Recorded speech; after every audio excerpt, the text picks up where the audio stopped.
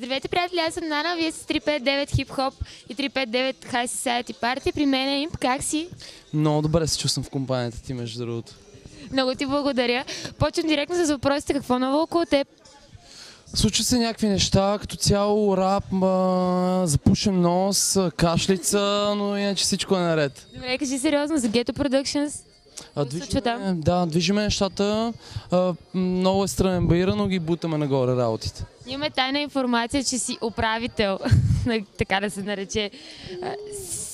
Село ли беше? Село? Да, село. Така ли е? Не така е. Да, яхнах този лейбъл. Въпрос на време е да го вкарам в моя филм и да го движа напред.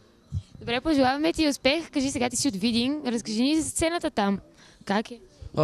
Мърдат някакви таланти, като цяло, като изходим от факта, че това е най-бедният град в целия Европейски съюз, мога да кажа, че въпреки това има много таланти, има много рап там.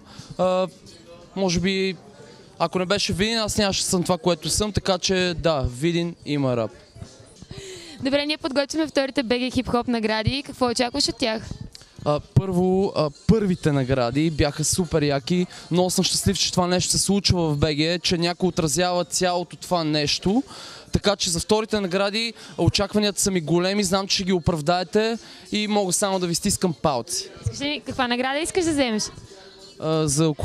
Какво? Добре, и две думички, три за 359 High Society Party да ни кажеш. Супер яки сте. Респект и съпорт за това нещо, което правите. Време е някой да го направи, вие го направихте, така че ние само съпортваме. Добре.